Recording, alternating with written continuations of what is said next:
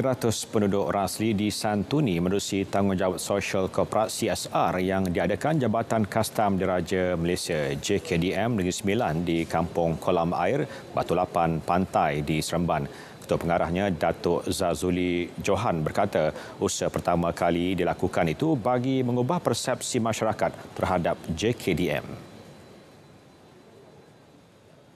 Mereka ni banyak pandang kastam hanya kutip cukai. Seolah-olah kita macam penalti masyarakat. No, kita nak berkawan dengan dia. Kita kutip cukai untuk rakyat, bukan untuk kita. Jadi kita berharap dengan menyedari perkara ini mereka akan beri kerjasama.